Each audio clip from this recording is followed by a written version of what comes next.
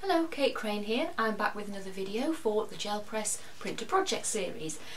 Today I am playing with pattern, mainly finger painting on the gel plate, adding a little bit of pattern and texture with tools and some extra paint pens, allowing it to dry and then picking it up. And I've created these almost like vintage roses. It's almost like a vintage rose pattern on there.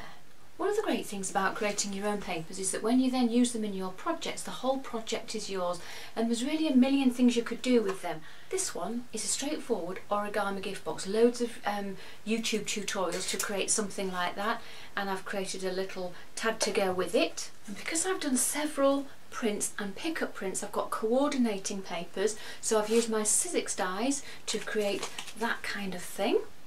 And finally, I've layered up some of my papers and then added a stamped image to create another tag. It's a straightforward technique, it's a lot of fun, you can create lots of coordinated papers. Come and join me.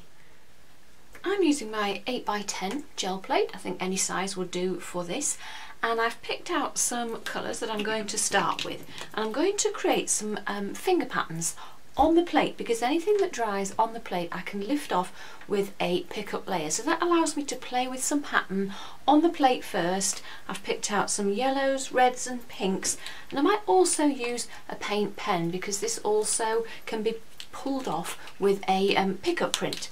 Now I've also got some silicone tools, so I'm going to use these to create some pattern as well. If you don't have silicone tools, you could just use the wrong end of a paintbrush to make pattern, just don't use anything too sharp.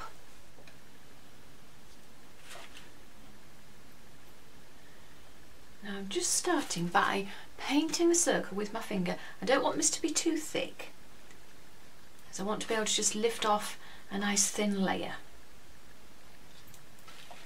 And then while that's wet, I can just scribble into that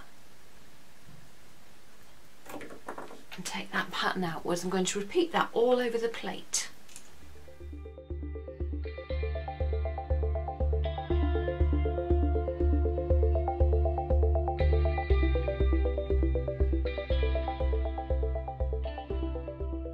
While those are drying, I'm going to fill in the gaps with some smaller circles and also just some polka dots with the tip of the silicone tool.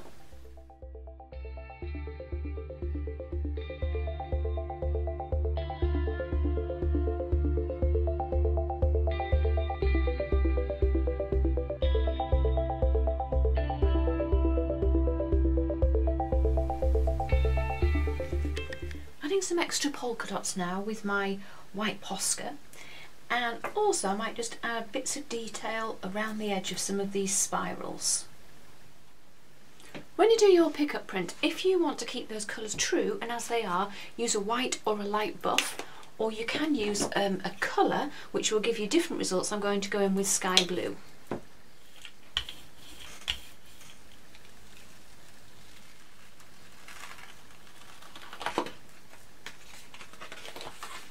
There is my first print. Now I've still got quite a lot left here, so I'm going to try now with a different colour and see if I can pull off a little bit more.